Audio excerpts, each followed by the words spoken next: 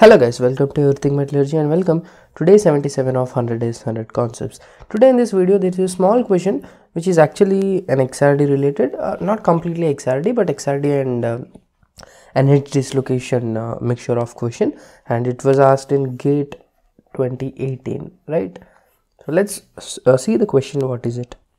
So consider a dilute substitutional solid solution of X in A. That means X is my solute atom and A is the matrix metal.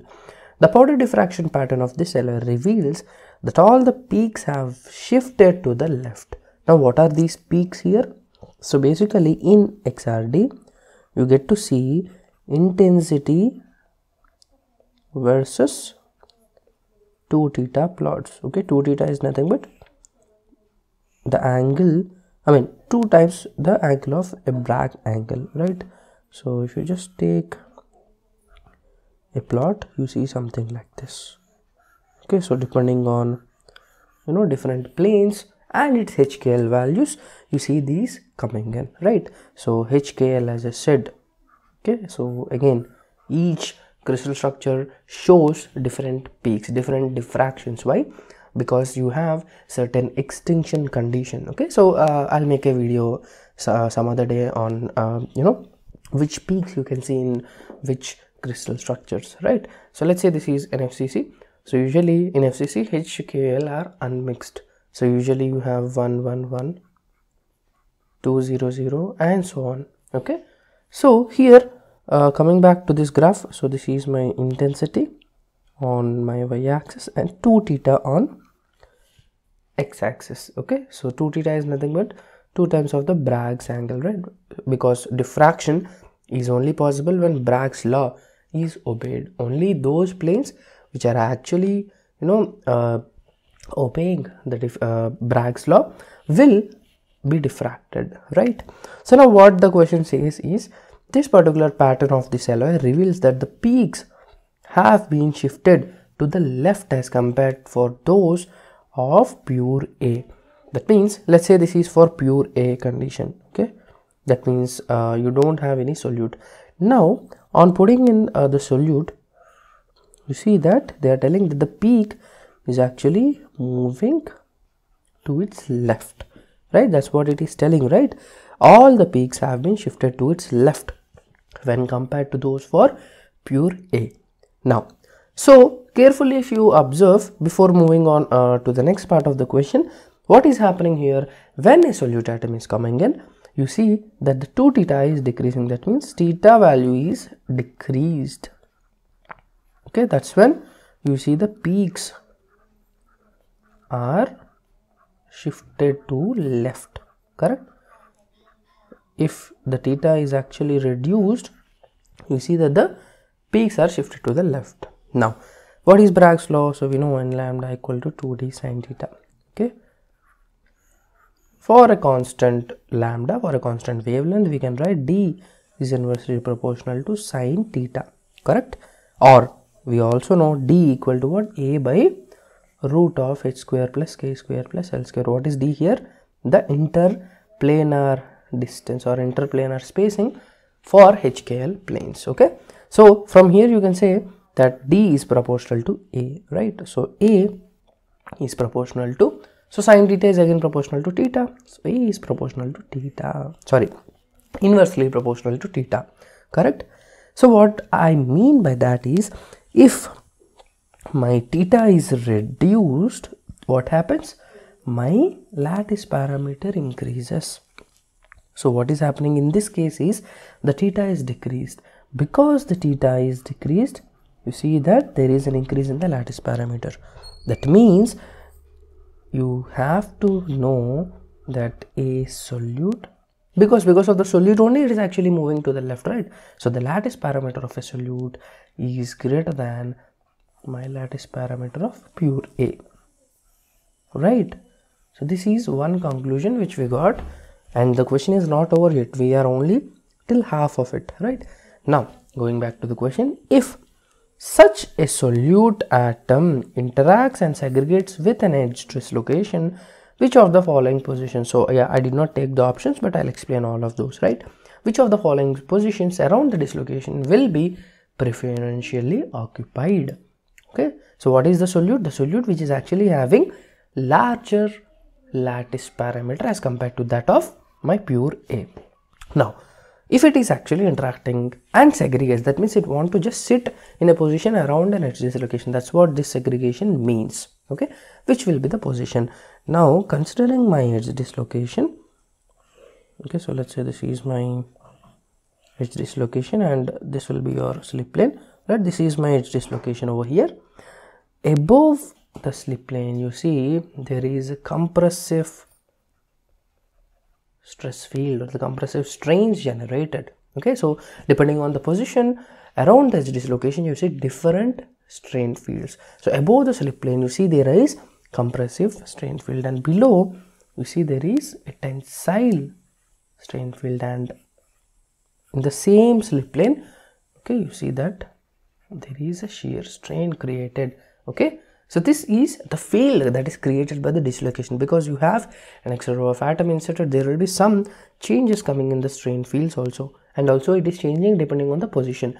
Above the slip plane is compressive, below is tensile, and on the same slip plane sideways is shear. Now, if I have a solute atom, let's say this is solute atom X, and here in this case it is what? A substitutional solute atom, because the size of solute atom will actually, you know, vary everything. The size of the solute atom will actually affect where it has to go. So usually we know we have two different types, right? One is an interstitial solute atom and the second is substitutional, correct? So basically what is interstitial? Let's say if I have 4 atoms like this, okay, or oh sorry, let me take it in this way, right? Let's say if there are closely packed, there is a void created, and if some external foreign atom is coming and sitting in here in the interstitial position, we call it an interstitial solid solution, right? Example is carbon in iron in case of steels. So what happens here in this case? What will be the force? It will try to push away your atoms, right? That means you see that the forces are on my atom, because the atom should sit in the void, and it's also spherical, it will push away. So in this particular way, so what is happening? The pre-existing atoms are actually undertaking a compressive strain. They are actually feeling some compression, right? You see that because this particular atom is coming and sitting here, it is pushing, right? It is pushing away my existing atom there. That is nothing but my compression. And also, let's say we are talking about a substitutional atom, and some, let's say we have a smaller atom. So because it is a smaller atom, these atoms are trying to reduce my voids over there. So what happens? These will be attracted towards the small substitutional atom. So this is compression in the case of what? Interstitial atom. Similarly here, this is smaller substitutional atom. So what you see, that because it is not pushing away, so it is not compression, it is tension.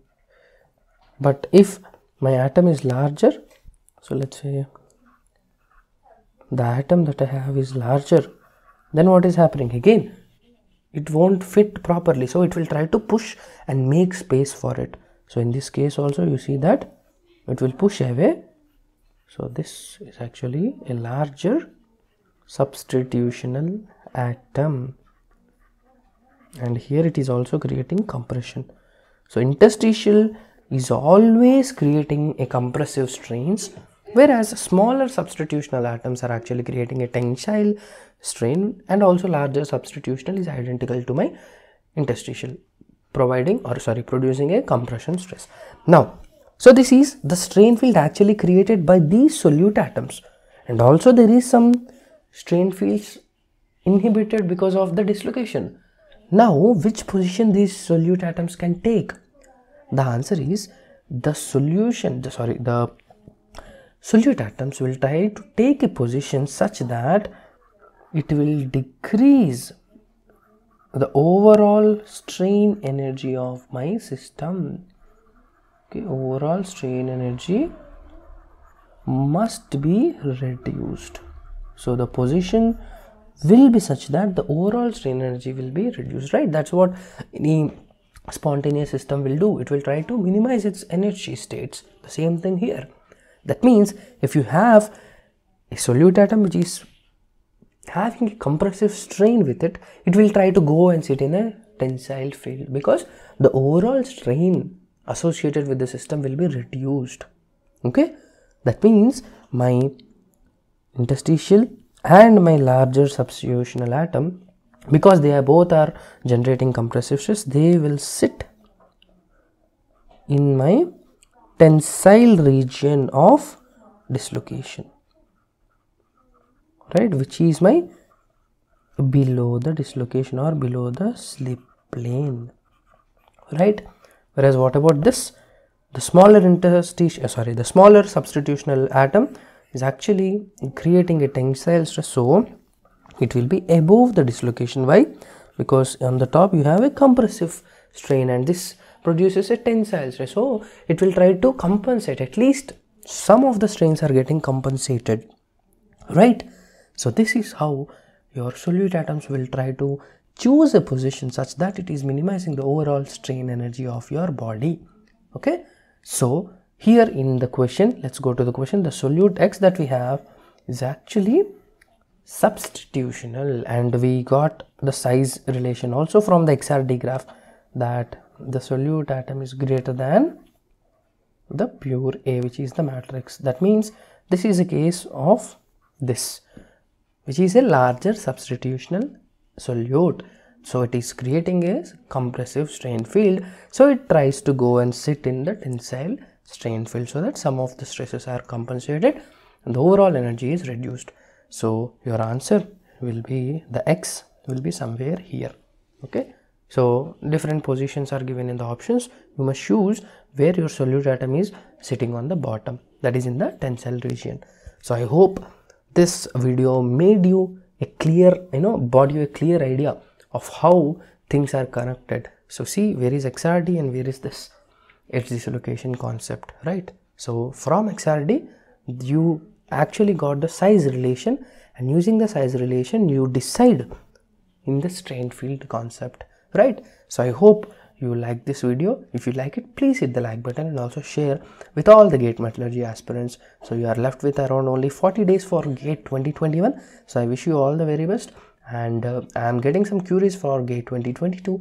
So do let me know in the comments if and when our batch should start, and meanwhile we are already working on it and will get out with a detailed video to explain about how the upcoming and fresh batch will be going to be, right? So that's it from my side. Thank you guys. We'll meet you in the next video.